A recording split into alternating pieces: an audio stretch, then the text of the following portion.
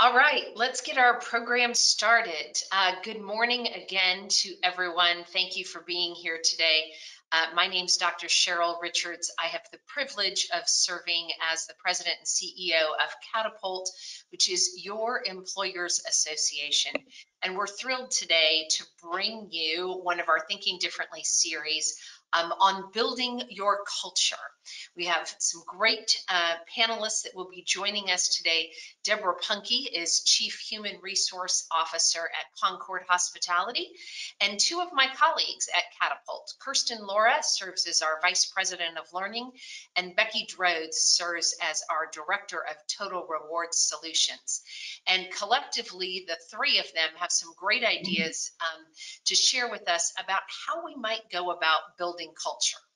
So before we jump into the program, let's talk a little bit about Catapult as your employers association. Our mission is to provide you and your employees with the confidence to navigate everyday operational challenges, making your workplaces more effective and your employees more successful. We exist to accelerate a world of exceptional workplaces where engaged people drive that business success. And I can't think of any better topic than one on culture to talk about engaging people in their workplace. We have a wonderful program, as I mentioned, that is planned today, and I am going to introduce our first speaker, and then I'll hold our two Catapult speakers until after Deborah is finished. So let me provide a brief introduction to Deborah Punke, Chief Human Resource Officer at Concord Hospitality. She joined Concord Hospitality in 1994 and has made countless contributions to the company throughout her career. She has an extensive and successful background in operations, serving as Vice President of Operations from 2002 to 2007. During that time, Deborah opened a total of 17 hotels, including leading the charge of Concord's entry into Canada by opening 5 hotels in 7 weeks. As Chief HR Officer, she oversees the hospitality culture, organizational growth strategies, and she champions human capital initiatives in the area of technology, talent acquisition, training, benefits, risk, and compliance. Deborah also leads Concord's public relations teams and efforts around sustainability, charitable giving, and wellness. She sits on advisory boards within Marriott and Hyatt and leads an annual benchmarking conference. She holds her Bachelor of Science degree in Business Administration from West Liberty University in West Virginia. So Deborah, quite the background, and we know working in the hospitality industry that culture counts and culture matters. So as we begin your program, I'd like to ask our team to start with our first poll question of our audience, and perhaps that will give you a sense of our audience and where they believe their culture is today. So for our audience, please respond to this quick poll question. How would you describe your culture today? We'll give that just a minute and then we'll kick it over to Deborah.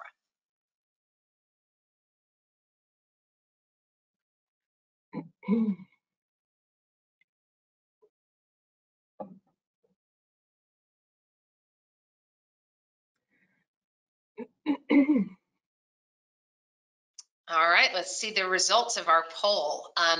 Looks like for the majority, vast majority of us, these are under development or undefined at this time. So you have fertile ground, Deborah, to begin talking about your session, and then maybe we can come to those who have high-performing cultures, and we'll see what they've done well. So the floor is yours. Thank you for being with us. Thank you so much. Good morning, everyone. I appreciate the opportunity to be with you today and participate on this panel. The subject of culture is one that is near and dear to my heart, so I'm grateful to share my passions around the topic. I should start by telling you a little bit about Concord Hospitality. We're a developer and manager of hotels. We were established in 1985 by founder and still CEO, Mark Laporte. We're headquartered in Raleigh, North Carolina, And we currently support the management of 147 hotels and nearly 6,000 team members across North America under the brands of Marriott, Hilton, Hyatt, and Cambria. I started just a short 28 years ago when we had 2 hotels. And I joined the company for advancement opportunities, but I quickly learned it was a company that I wanted to make a difference in. It was a company I wanted to be my best in, and a company that I would retire in. But why? It was because of how the company made me feel each and every day. And to me, that's culture. Webster defines culture as characteristic features of everyday existence, a diversion or a way of life, people shared by people and in a place or time. But how do you build a culture? It was 10 years after our company was founded that we began writing down things like our mission, values, and philosophies. And when we did, it was a very natural and organic process because long before that time, we were living it. Let me explain that a little bit more. I would always hear our CEO say, I want our company to be the employer of choice. I want everyone to enjoy where they work. Well, hence our mission became to be a great place to work for all. Additionally, I would hear him talk about the importance of quality, integrity, community, profitability, and even fun. These then became our cornerstones. And of course, you cannot have a successful business without acting responsibly with regard to our environment and caring for people in need. Culture starts at the top and develops over time through the collective efforts of your team. It thrives when you consistently execute against your mission, vision, and values. Your company must have a clearly defined purpose, and you have to communicate it to your people. We did this through the 564 program. We needed an easy way for all associates in Concord, no matter location or position in the organization, to understand what differentiates us from our competition. 564 clearly communicated our 5 cornerstones, the 6 metrics for success, and the 4 global initiatives that make our world a better place. So, why is sharing your company's philosophy so important to building a culture? We know that when people feel part of something that they believe in, they will act like owners. When people understand what is expected of them, they have a greater chance of achieving it. And we know that when a company genuinely cares about their teams, their communities, and the environment, people want to be part of that organization. It builds loyalty. So for Concord, 564 emphasized the importance of our guiding principles. It clearly stated expectations and measures of success. It tied global initiatives to having good corporate social responsibility. And it brings people together under common goals, increasing efficiency and optimal performance. It encourages individualism and celebrates richness diversity brings in our organization. Really simply, 564 communicates our cultural norms. So our business approach to culture is being relentless and consistent about everything we do. Here are some of the ways. We make recruiting a priority. We act urgently because if we don't, we lose the best candidates to someone else.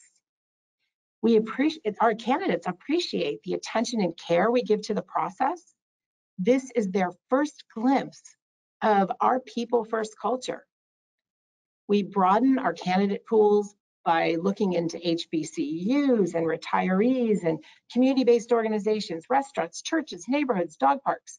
Our mantra here is always be recruiting and always share your company's vision and values. That creates advocates for your brand even before they begin to work for you. We create a memorable first impression. Every new hire in our company receives a warm welcome and an offer letter at their home. And managers get a leather-bound portfolio housing their offer.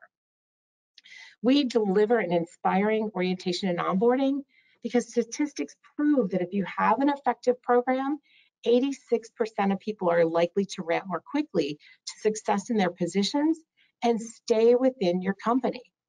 We've developed a turnkey program that everyone is required to follow, and that ensures consistency. We offer a mentor program and a training plan, and then have regular check-ins to ensure our new associates are enjoying their jobs.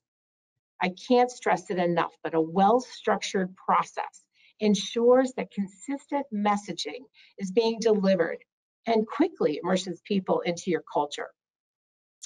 We engage every day. We enroll every new team member into our Beekeeper app. It's a Facebook-like app just for Concord. And we want to further engage with them and get to know them. And we want them to know our company and the people in the company. We share everything on Beekeeper. We lead by example in this area, interacting on the app as others then emulate. We celebrate birthdays and anniversaries. We recognize achievements. We welcome new associates in hotels. We share family photos. We celebrate births and weddings, and we honor those who have passed away. We use it as a tool for training, information sharing, and scheduling. Engagement strengthens your culture. We do offer opportunities for growth and development. We make it a mission to develop the people within our organization first. In our company, every new associate goes through training on day one, throughout the year, and annually thereafter. We've got an entire leadership development series. Leadership Development 1 is a course that's required for all new supervisors and managers in our company. Dynamic sales training is required for all new sales professionals. We train on everything from time management to dining etiquette. Our Leadership Development 2 program is for our emerging leaders. This helps our associates propel to the next level of leadership through mentoring. Leadership Development 3 is our orientation and onboarding for new leaders in our company, new higher level leaders, general managers, directors of sales, human resource leaders. They come to our home office in Raleigh on day one to meet and get to know the corporate team and the senior executives. And we offer internships and an MIT program, because an investment in your people is an investment in your success. We care for people. Be there for your team members through thick and thin. My company saw me through the death of my parents, a divorce, breast cancer, a remarriage, and most recently, the near death of my husband. The entire company rallied around me, lifting me up, sending cards and letters to my husband, standing outside of his hospital room, cheering him back to life. That is genuine care. We also care beyond our own associates and their families. We've established a charitable mission to provide food and shelter, because that's what we do in business, for people in need in the communities where we live and work. And while our hotels have charitable activities throughout the year, on Share Day each year, we come together as an organization to give back in a big way. We serve 3,200 families, more than 67,000 meals. We rebuild a dozen homes. We pack hundreds of backpacks and volunteer 6,000 hours in one day across North America. And all of this is funded by our hotel's individual fundraising efforts to the tune of almost $200,000 a year. We're in a partnership with Clean the World, an organization who recycles the used soap and shampoo from our hotels and distributes them as bars of soap to kids around the world who are dying of diarrheal diseases. That's hygiene-related diseases, completely preventable. Since the inception of the program in 2010, we have diverted 35 tons of waste from landfills, created nearly 1 million bars of soap, and they say we've saved an estimated 200,000 lives. What we do outside of the business connects people with purpose, and it expands your culture. So we celebrate differences. Our associates represent 105 countries, and each one of them makes us a better company. It enriches us. Diversity, equity, and inclusion was part of our company long before it became a trend. By the way, in our company, it's diversity and belonging, because that's what resonates with our team members. Our mantra is our biggest differences are our greatest strengths. We've established 8 Concord employee resource groups to create awareness and compassion and bring unity amongst our teams. With the civil unrest of 2020, we didn't shy away. We took a stance to be leaders through an End Racism campaign.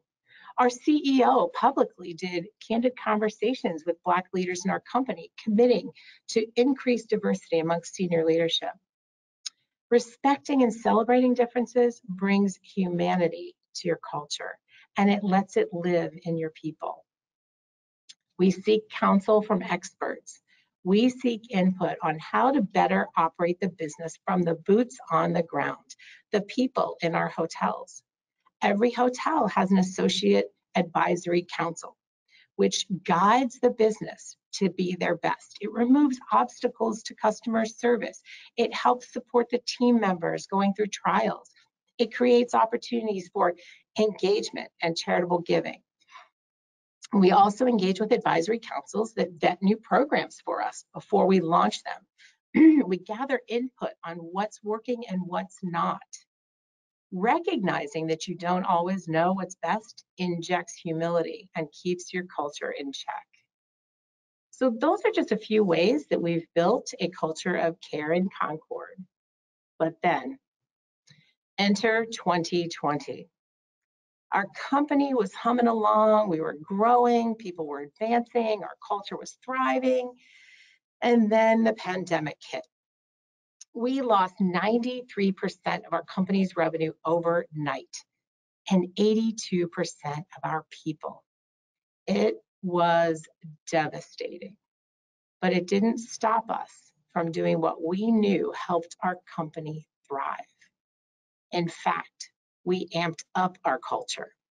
We increased communication through Beekeeper. We kept people abreast of the state of the industry, the state of our company, and their jobs. We continued benefits while they were laid off. We recognized all remaining associates in the business with a purple pineapple pin for courage, resilience, and endurance through the pandemic.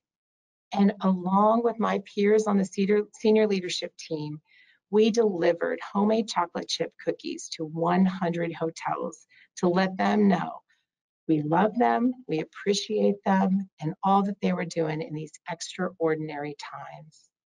We started over, but because we had a proven roadmap for success, our culture continued to thrive. I would argue it even got better in the worst of times, because we put people first through care, compassion, and transparent communications. If you want a roadmap for building a company's culture, here it is. Learn the history and what makes your company unique. Develop the mission, vision, and values that define your organization and communicate those to your team. Hire people who share your values. Make every day count, especially day one. Care for your employees beyond their work. Coach failures and celebrate successes. Make the difficult decisions and stand by them, even if you're standing alone. Share your company targets and results with your teams. Have fun and commit to what you will do consistently without fail. Create a culture that moves people toward you and not away from you. I think that probably sums up what we do in Concord, and appreciate the opportunity to share. Deborah, that is amazing. Wow, you have me, my notepad is full.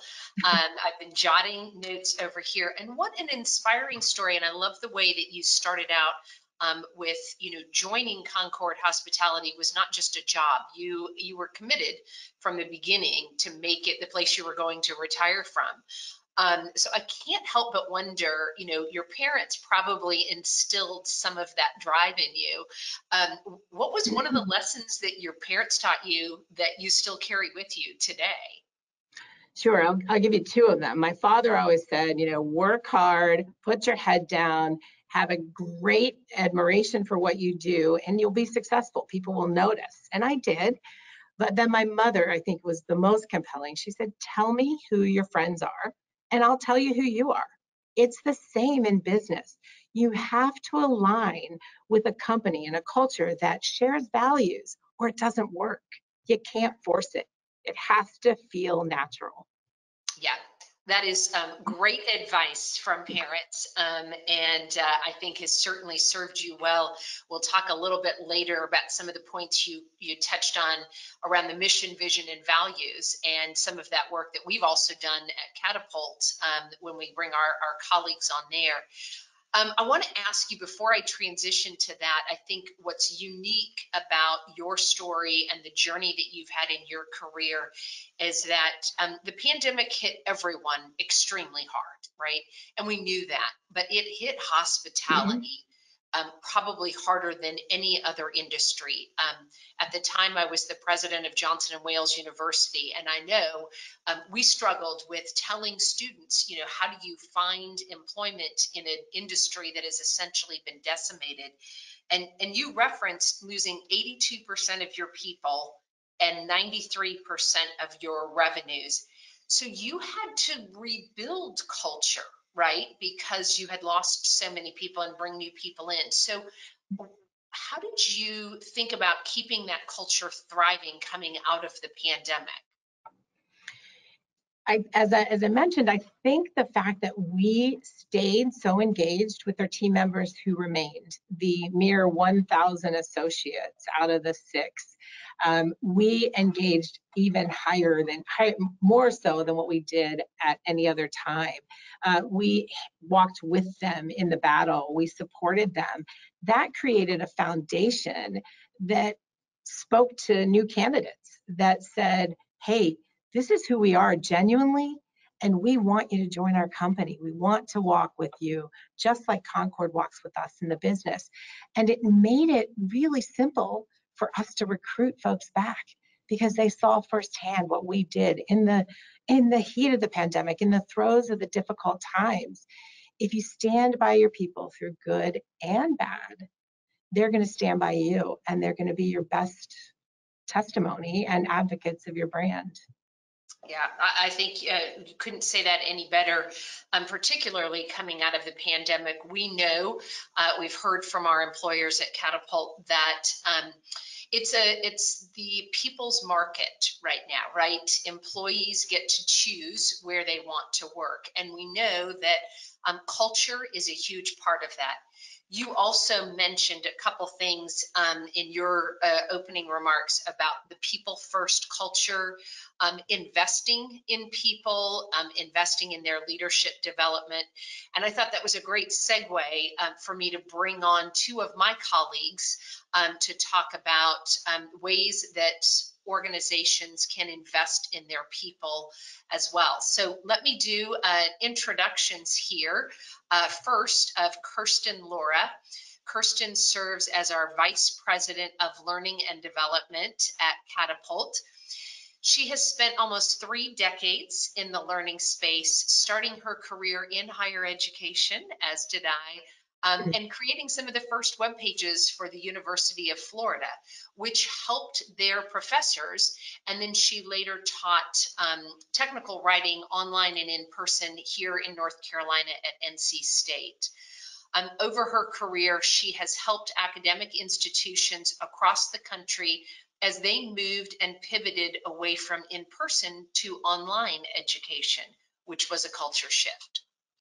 Her focus on corporate education has spanned every industry and every company size, from sole practitioner CPA firms to Fortune 100 clients with global needs. She has led multi-million-dollar portfolios and consulted with global clients on developing competency models, skill gap analysis, career pathing, and learning plans. At Catapult, we are delighted that Kirsten heads our learning department as we look to the future and we innovate new ways to support our members. So Kirsten, thank you for joining us. And Becky Droz is our Director of Total Rewards Solutions at Catapult. Becky is primarily responsible for advising companies in the area of compensation and benchmark data and tailoring compensation consulting services to meet the needs of the member. This includes, but isn't limited to, assessments and creation of salary structures, job analysis, and FLSA guidance. Becky earned her MBA from Marymount University and a Bachelor of Fine Arts from the University of Illinois.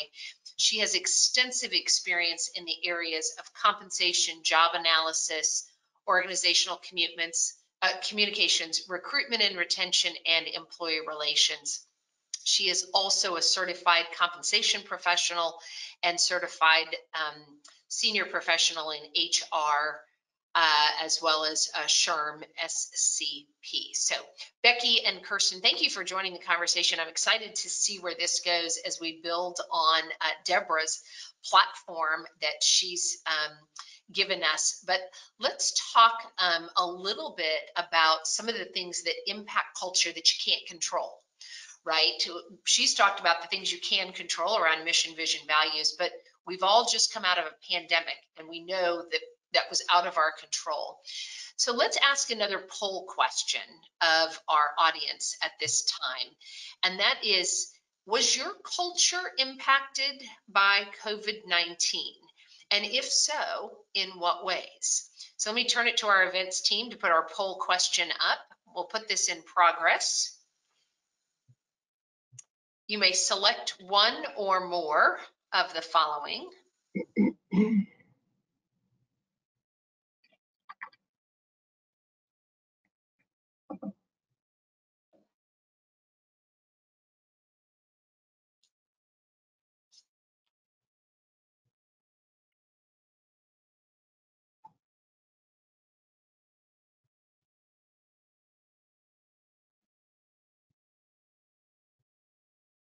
I'm watching the numbers just bounce around. We're going to give it another minute because there's no clear winner. I think COVID has impacted us in all of these ways. So let's give it just another minute.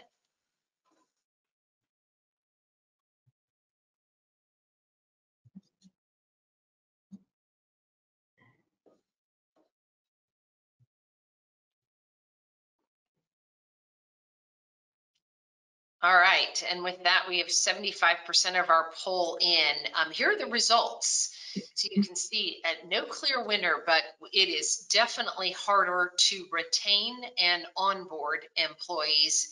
And it looks like many of you have looked more at training and development or learning and development opportunities, as well as reevaluating total rewards. So that's a perfect segue for us to engage Becky and Kirsten in the conversation as well. So let's start off based on our poll question.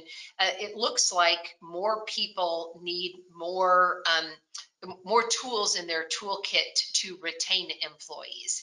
And we know that that can relate to culture and how they're onboarded, but also their total rewards package and the company's commitment to invest in retaining those employees. So Kirsten, let me come to you and let's start with a question.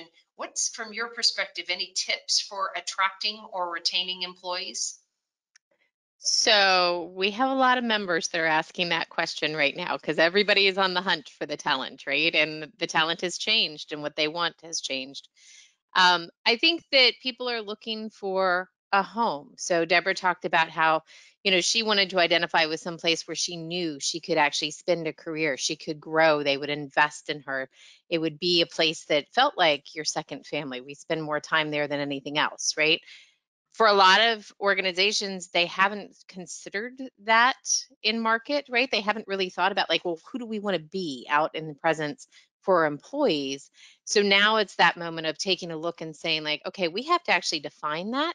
And then we have to make sure that we're investing in people. And some of the ways that I love that I've seen is helping people do things that might not just be on the job training. So we have a member who I think has done a phenomenal job. They actually tricked out a truck, like put stickers on the side of it. It's their training truck. They drive it to different construction sites. They serve food. They do safety training, but they also do things like saving for your first house, or why 401ks matter, or how to pay taxes, or whatever happens to be the topic of the day, like mental health, safety, things like that. But they're looking at the person as a whole, because it is a member of their organization that's like a family to them, and they want to make sure that they're taking care of them more than just making sure that you know how to use the new technology on the job site or something like that. So really building those connections in the whole ecosystem of learning and development. Yeah. And Becky, I know we've talked a lot about the feedback from our members of compensation and total rewards as a part of this. Kirsten just referenced, 401k plans. We at Catapult have just initiated new 401k plans and 529 plans to help people save for their children's college education. What else do you hear, Becky, in the total rewards space that companies are using as levers to retain employees? Yeah, so total rewards is really a combination of all the things that we've been talking about today. So I know often when we hear total rewards, we think comp and ben. And of course, that is a big part of it for people. There's actually a Pew study that came out earlier this year, and pay was too low as the top reason that US workers quit. So we can't ignore that piece of it.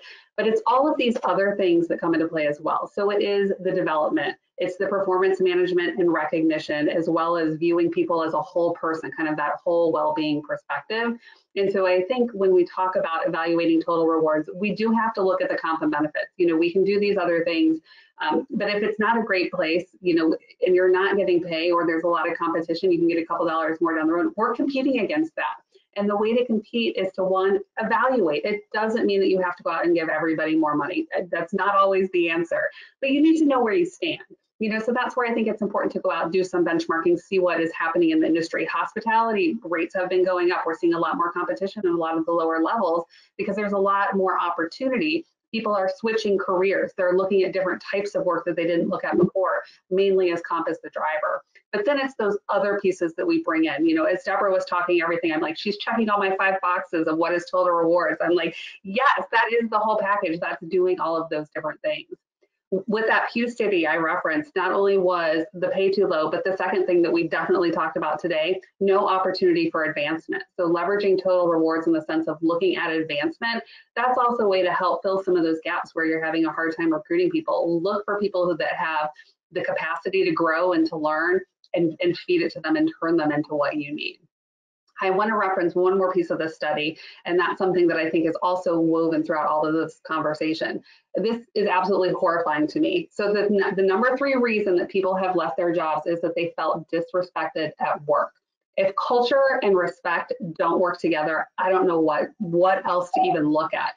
It blew my mind when I saw number 3 is disrespect, because I think about the culture when we talk about creating that mission, that vision, and those values. Culture is the behaviors and the practices that support all of those things. So certainly I don't know any employer that would say they don't want a culture of respect. So I think, it's building all of those pieces when we look at total rewards and evaluating all of those parts together, because they all have an influence on each other. Yeah, I think really well said. And, Deborah referenced it in hers as well around some of the ERGs, the employee resource groups, right? And I love what you said, a strategy can't be just around diversity, equity, inclusion. You have to have belonging as part of it, and people have to see where they fit into the picture. Kirsten, I know you've done a lot of work in this space, both around the DE&I, but also around the career advancement opportunities for employers. Do you want to talk a little bit about some of the struggles that organizations are seeing as they're trying to attract and then retain very diverse populations and give them some of those career progression pathways? Sure. I want to touch on what Becky just mentioned, though, because that issue of respect in the workplace is one of the most prevalent things that we are having members say right now. So for anybody on the phone, if you're saying like, oh, we're kind of having problems, or there seems to be more investigations going on or more incidents or whatever, there's a casualness that people developed. And I think it happened during the pandemic, but I think it also happened because of TikTok and social media and what people find amusing outside the job. So when they come into the job, they act in ways that we all cringe at. Some of the most popular programs that we're running right now are what I consider just respect and responsibility. It's anti-harassment. Like Becky helps me out on this all the time. And these are things that you're like, you want to hit your head against the wall. Like, why would you ever say that to somebody? Like, because it's obvious things, but people just are forgetting. So, it is definitely something that people are struggling with. I'm going to jump in. Sorry to interrupt, but just Yeah. one more thought on that. I think that while we would say, okay, we want to have a respectful environment, I think what we tolerate, we promote. So when we think about culture, if we don't address the things that make us cringe and say, oh, I can't believe somebody's doing that, if we let it slide, then we perpetuate the issue. So I think that, that's another piece of all that training that you're talking about, is really to say, we've got to hold people accountable. And sometimes that means training not only contributors, but managers to behave differently with their peers outside the office too. Like, a lot of the times the folks that we work with in the classroom have been promoted from team leads or from the line up to supervisor. It's their first time. These are the beer buddies still. Like, so they still want to go out and hang and everything like that, but all of a sudden their role is different. And you can't do the same things that you used to do, because it does come back into the workplace, and it just makes it a lot harder, and it's things that we haven't traditionally had to train on, but it's becoming more and more obvious that we do. For diversity, I think that one of the things that organizations are really understanding, that it is more than just saying we're going to do some training. Diversity is something that you have to actually have be part of everything that you think about. So it has to be we have a thoughtful, right now, a lot of organizations, we have to have actually a thoughtful strategy. We have to understand where we're at. We have to figure out where we want to go. And then we have to figure out what's the plan of development. And that means we look at how we procure suppliers, how we look at our marketing materials, our sales teams, how we represent ourselves in photographs, in print, everything like that. But it's also then giving voices, right? So it's how do we encourage people within the organization to feel like they have a voice, and using ways that they can connect with each other or teach, and everything like that. So we see a lot of enablement activities. So I'm really happy when we go in and we do some of that more traditional training, and it's part of a larger picture. But then they say, well, how can our managers follow up? Right? Because I want you to come to our little 2-hour session, and then I want you to say, what do I take from this? And next month, we lead the conversation that makes us uncomfortable and kind of cringy, but we're going to have it because we want the people here to understand how invested we are as leaders of hearing and making it a better environment for everybody. Yeah. I think, that you hit on something really important, and I want to jump over to Deborah to give you an opportunity to talk about the importance of ERGs, right? Because training is one thing, but then having a dedicated vehicle to sustain some of that conversation and training is equally as important. You want to share any examples that you have from Concord of how you've sustained culture over the long haul? Yes, and Kristen, great point about it has to be thread through everything you do in the organization. It has to be part of your daily lives, your daily culture. So we started again, the mission includes for all, because we believe that if people feel safe and free to be authentic in the workplace, they're going to bring their best selves to work, which we know fuels innovation and optimal performance. So when you allow people to share their authenticities and who they are, in our case, we do it through these resource groups. So we have everything from fitness to women to pride to heritage, 8 different C groups, we call them. And I'll just use June as an example. June, we're celebrating Pride Month. So we have all kinds of activities going on throughout the organization around our LGBTQ community. People are aware, people are celebrating, there's a lot of love sharing. It's also Juneteenth.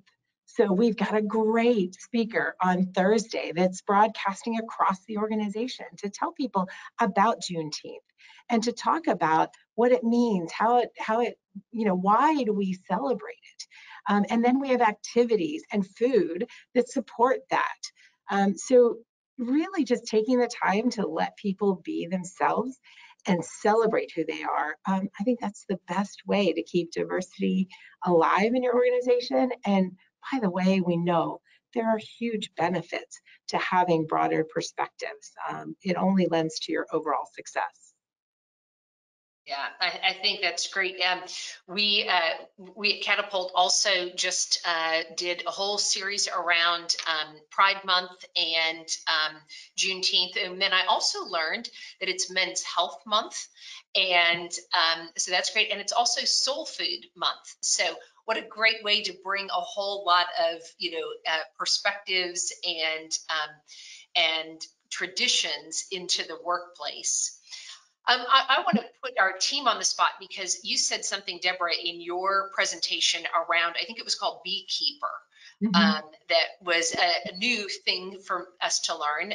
We at Catapult have recently rolled out Workplace, which is kind of like a Facebook for your employees and has several affinity groups in it, what you watching and your pets and celebrations and some of the things you mentioned, Deborah, in your opening remarks around getting to know your colleagues. I'm curious for all three of you what difference you think technology has played in building culture, particularly coming out of the pandemic where there's this hybrid work culture. And so if anyone has, this is a new question that you didn't prepare for, but it feels like it's really relevant here. So maybe Deborah, do you want to speak a little bit first and then we'll roll Kirsten and Becky? Sure. First of all, the engagement through the Beekeeper app just really heightened during the pandemic. It became our way to reach people, like Zoom did and Teams and everything else. But I'll use an example. I made a post on Beekeeper for a hotel saying, I'm excited to go to this hotel. I can't wait to see the team. And we have a surprise for you. Well, I immediately got a response from a gentleman I'd never met before from the front desk. And he said, Mrs. Punky, we're excited to see you. My name's Dwight. I can't wait to meet you. I walked in the hotel. Dwight was at the front desk. We immediately knew each other. It was such a great feeling to know that we connected through the technology.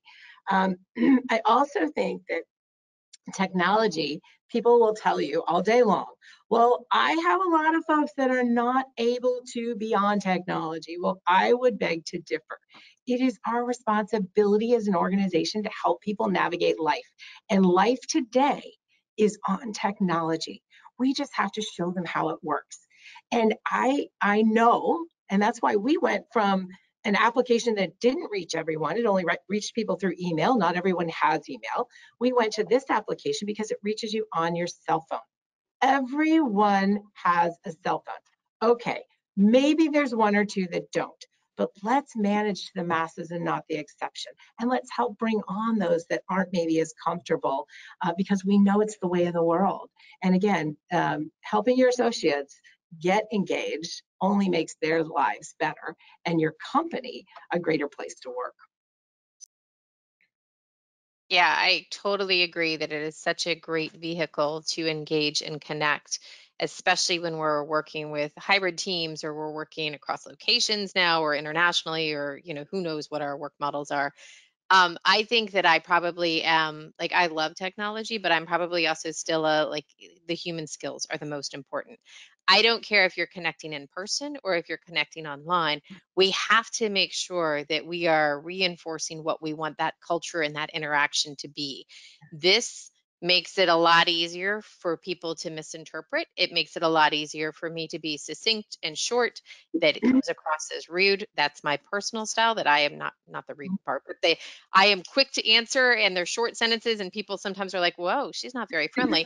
No, I'm just trying to plow through 300 emails. It has nothing to do with being friendly or not. We have to instill people about how we want them to interact on those platforms as well. And setting that tone and making sure that everybody understands, that's so important as organizations. Yeah. Yeah. Yeah, I think it's hard. It's hard to hate up close, right? So when you don't have a real connection, it's easy to come to those assumptions and draw those conclusions. That somebody's rude, they're just not very friendly, or whatever it is, we're reading between the lines because we don't have enough information to create the whole personality behind it. So I think the tools and the technology, they allow us to get up close. It doesn't have to be in person, just as Kirsten said. We can rely on technology to help us get up close and get to know things about each other. It makes it much easier when there is a conflict or there's just a disagreement, not necessarily a conflict, but we need to talk through something. It's so much easier when you have a little more context about people.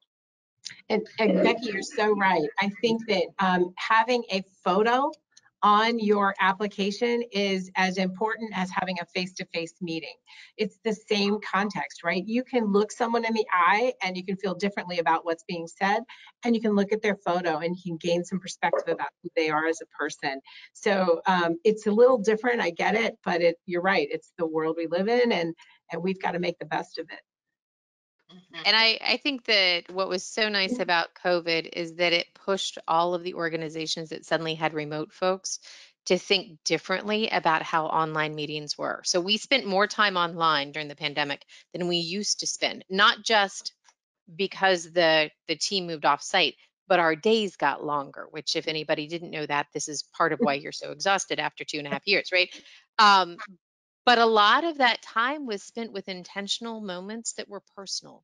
So it was, let's take that 10 minutes and, connect at the start of a meeting, or let's have a happy hour, or let's have let's all get online and learn how to do something together and be silly, right? Like, there were companies that sent out costumes for like Friday night free for all or whatever. And I have pictures of my friends that are dressed up as like little elf ears and, dooley bopper thingies on their headbands and it was hilarious and funny and it kept them engaged with each other. And it was just really nice to see companies get creative and come up with ways to connect.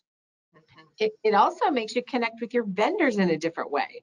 A lot of times you would never see them. You would only get a phone call. Well, now, goodness gracious, there is not a phone call that doesn't come with a video camera. Sometimes I don't welcome that, but we know our vendors better. We're building relationships there. It's really broadened our ability to connect with people in a different way. So I think even with that piece of it, even especially thinking about the vendors, when we talked about that development piece and that's something people want, I think that technology allows us to make that a little easier, right? So you might not have pulled a junior person into a meeting, but it might be easier to have them, sit on a call. I think that it allows us to do some of the things that we say we want to do that we just hadn't thought about before. Or that were cost prohibitive. Yeah, right. Yeah, exactly. Yeah.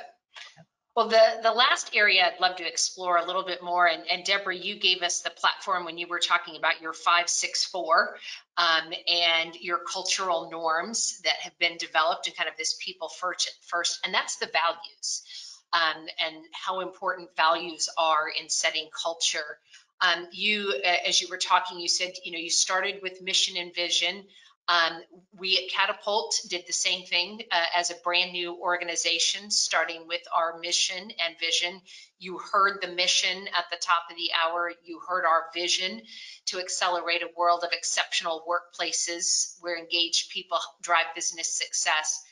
But we also had to come up with values as an organization. And we did that through a team, cross-functional team, who helped us write our mission and vision. And then we talked about our core values of innovation and integrity, community excellence, and service, and what this means. And now in our weekly all hands meeting, we are finding employees who are demonstrating those core values and celebrating them across the company so that everyone can see and can start to emulate that behavior. I'd love to hear from our audience in our final poll if you know your company's values. Just a simple yes or no question. And then for our panelists, would like to hear how, Deborah, how you are living your values there at Concord Hospitality, and from Kirsten and Becky, how you've heard from other employers that we work with as Catapult members, how they're living their company values as well. So we've got our poll is in. Good to see that the vast majority of our attendees do know their company values, which I think is important. So let's take it back to our panelists now and just touch on this a little bit more. How do we live our values? What are some unique ways to instill those values across the organization? So first of all, I'm impressed with those results. I think if we go to every level in our organization and ask the question, they may not be as resounding. And that's in Concord as well. We fight every day to make sure that messaging is consistent. And when I use the words relentless and consistent, you've got to be, because it's easy for messaging, like the old telephone, right? It's easy for messaging to get lost. I would say, me personally, living the values of our company, integrity is just so at my core. I'm often referred to as, you know, the voice or the conscience, or, you know, they know they're going to get the answer of truth from me, and they know even if it's hard, and sometimes I do stand alone, and you just have to, you can't let anything go. I follow every rabbit hole to the end to make sure that things are consistent and fair and upholding our vision and values. So I just think, again, that relentless consistency and pursuit of your values is important. Emulating, making sure, you know, being that leader by example. And I'll just tell you a quick fun story about our 5th cornerstone, which is fun. We didn't always have that as a defined cornerstone. What we did on our 30th anniversary was say, we're going to roll out another cornerstone. We'd like everyone to guess what it is. So we had multiple submissions and no one got it, but everyone used the word fun, which again goes back to my point. Your vision, your values need to be organic. They need to be your DNA. That needs to be who you are long before you ever write it down. So to see that everyone used the word fun, nobody guessed fun, was really an affirmation that it is part of who we are and what we like to celebrate as a core value. I love that. And I love that it's part of your DNA. And I was on the phone with one of our members, I think a week ago, and they were talking about their values and how they live them every day. And it was a set of values that was developed by employees. So they kind of had employees work, they had the executive team work, they met, they figured out exactly where they were. They were actually pretty close to start out with. They hire based on values. So all of the way that people are trained in order to come into the organization, they are looking for a value fit. To them, it is the most important piece. And we were doing diversity work. We are doing diversity work with them. And one of the things that they wanted to make sure were represented in that course was their values, right? And they wanted to make sure that belonging, the commentary about belonging, was not just that you had a voice and you would be respected, but we picked you because you fit us. Like, we know what makes success here at our organization. We know how our heart beats. We know what we need to have teams work together effectively. This is how we screen people. This is how we train people. This is how we talk about people. It's how we live. And I thought that was just such a beautiful way, from minute one of an interview all the way through everything that we talk about, is we're coming back to our core values, because this is such a close-knit group and we want to make sure that everybody represents our same shared vision for what we do. Love it. I worked in a manufacturing environment, and I would say 88% of our employees at that time definitely did not know the values. And so we made a very conscious effort that when we had an activity or an event or a bulletin board, that we tied the value, and we would put, you know, just a little thing in the corner of like, this is the value we're talking about. So maybe it was on defects and we're talking about excellent. You know, maybe it was a fundraiser that we were doing or a can drive. This is how we support community. And we would also ask managers to send cards, because I knew they didn't always know. I knew the employees didn't know. So a really cheap, easy way to keep those values in front of people is I just ordered from, you know, an office supply store, note cards. And on the front, we put our logo, and inside we listed our values. And so when we had somebody who went above and beyond, I would ask the managers, grab a card and send very specific, what did somebody do to support these? And we would mail it to their home. And so then we're bringing in the values in front of them, their family gets to see it. And so we were trying to really get it in front of people in a meaningful way. So, tying it all together, not just in the words on the boards, but also then into practice. That's excellent, Becky. Love that.